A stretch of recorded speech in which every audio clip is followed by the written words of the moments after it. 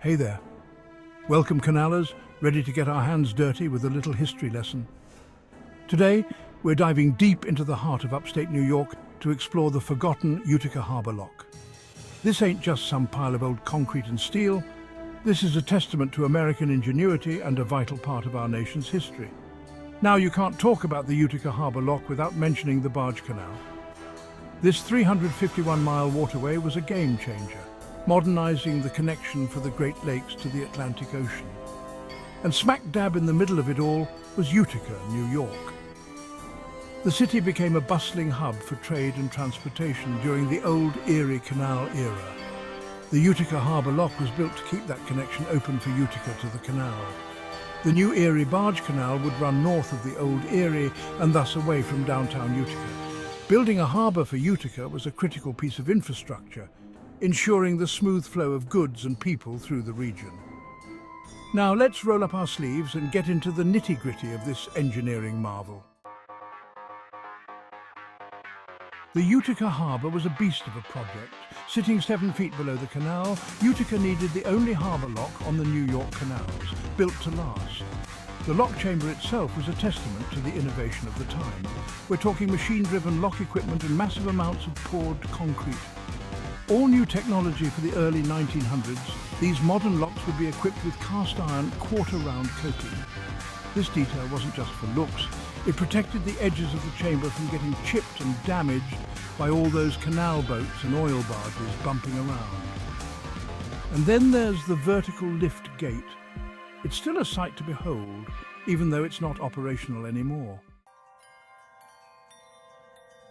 Like any good construction project, the Utica Harbor Lock went through its fair share of changes over the years. We're talking multiple contracts, each one adding a new layer to the story of this structure. Let's break it down nice and simple. Contract T15 got the ball rolling back on January 8, 1913, laying the foundation for the lock. Then came T15M in October of 1917, which focused on the lock gates and the overall operation. Years later, M62-13 and M63-8 came along to modernize the lock and keep it up to snuff. These weren't just minor tweaks. We're talking about major upgrades to the gates, lowering of the mitre sill, changes in how the lock was powered, and even modifications to the surrounding landscape. Each contract tells a story of adaptation, of how the lock evolved to meet the changing demands of the canal. Section 4. The Lockhouse, a silent sentinel. No lock is complete without a lockhouse, and the Utica Harbor Lock is no exception. Although the operator of the lock no longer needed to live on site, his humble abode served as the control center for the operation. During the peak years, there was manning of the lock 24/7. Life as a lockkeeper was no walk in the park. They were responsible for opening and closing the lock gates, collecting tolls, maintaining the lock, and just keeping things running smoothly. But it was an important job, ensuring the steady flow of goods and people through the canal. Section 5, From Commerce to Control, the changing role of the lock. Over time, the role of the Utica Harbor Lock shifted. As rail lines and highways became the preferred mode of transport, commercial traffic on the Erie Canal dwindled. The St. Lawrence Seaway was the nail in the coffin, but the lock story didn't end there. Today, the Utica Harbor Lock plays a role in flood control and is the gateway to the Utica Harbor project. It helps to regulate the water levels of the Mohawk River, protecting nearby homes and businesses from potential damage. While it may no longer be a bustling hub of commerce, the lock still serves a purpose and will be necessary if the Utica Harbor will ever hold another boat.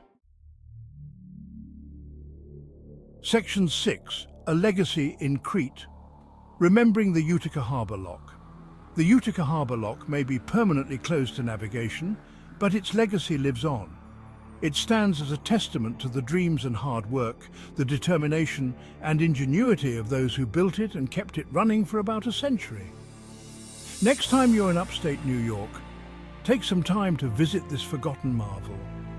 Imagine the hustle and bustle of canal boats and oil barges passing through, and appreciate the engineering genius that made it all possible. you might just learn a thing or two about American history and the importance of the Erie Canal. Until next time.